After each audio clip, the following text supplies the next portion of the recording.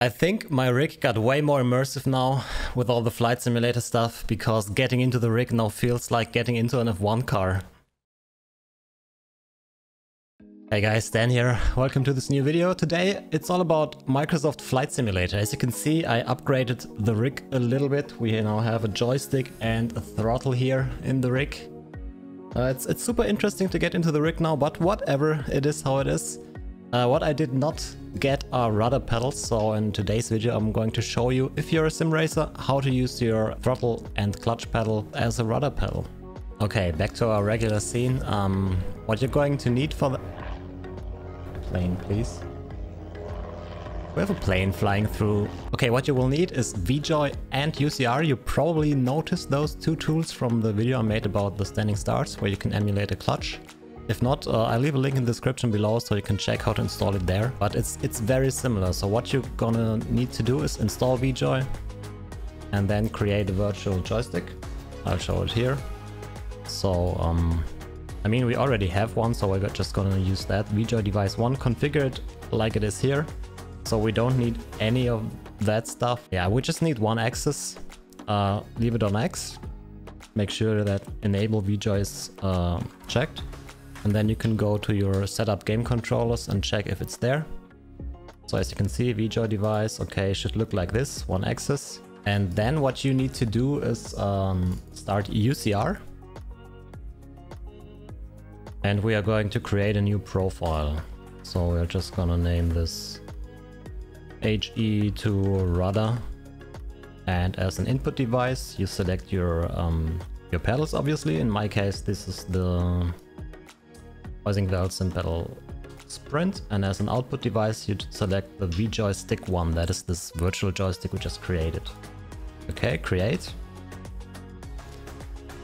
And what you need to do is the axis merger. So we have two axes, we have the throttle and the clutch, and we want to merge this into the virtual axis.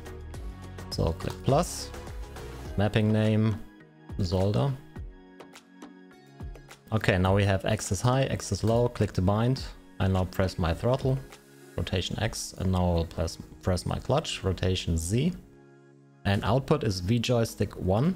And as you can't move it, since it's virtual axis, click on the three dots here, click on axis and click on X. And what's important is mode should be set to average, and you need to invert one of the axes. So let's invert low, for example. Then we can just save this and start the profile. And as you can see, this is my throttle from the Heusinkveld. This is my clutch from the Heusinkveld, and the virtual axis is like in the center, and that's exactly how we want it to be. So if I press the throttle, the axis goes to the right. If I press my clutch, the axis goes to the left. If I press both, it remains in the middle because it's average. It's not exactly how rudder pedals work, but I think it's way better than using buttons on your joystick or anything. To me, it adds a lot of immersion. Give it a try. Okay, we can now go to the VJoy device properties, and you can see clutch, throttle, and yeah, now you have a rudder pedal. That's already it for this video, guys. If you found it helpful, I would appreciate a like of the video and maybe subscribe to the channel for more. There will be flight simulation stuff coming onto the channel as well as on Twitch. Probably check out a few racetracks as well, because as a sim racer, of course, you have to do that. Let's see which tracks are modeled well. Maybe the one in the cities. Let's see. Maybe something like Abu Dhabi. But yeah, guys, thank you very much for watching, and see you in the next one. Bye bye. What? Car contact? Yeah. Where? What? Muchacho confuso. That was Spanish for very confusing.